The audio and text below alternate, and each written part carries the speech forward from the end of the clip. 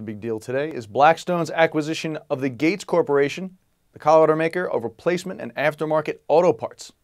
And once again, it showcases private equity's penchant to play in a less risky space. Think of where PE was this time 7 years ago, say. Mega LBOs saddled with lots of debts and price tags that were exceeding the $20 billion mark.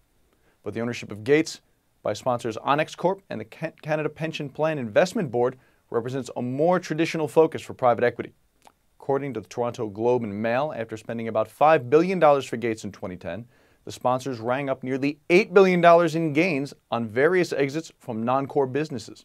Then, today, it was sold back to Blackstone for $5.4 billion more, generating impressive returns for the sponsors.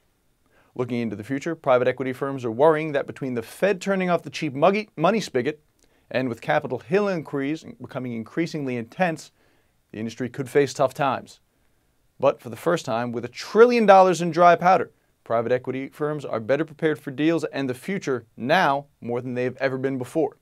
I'm John Marino, and that's The Deal.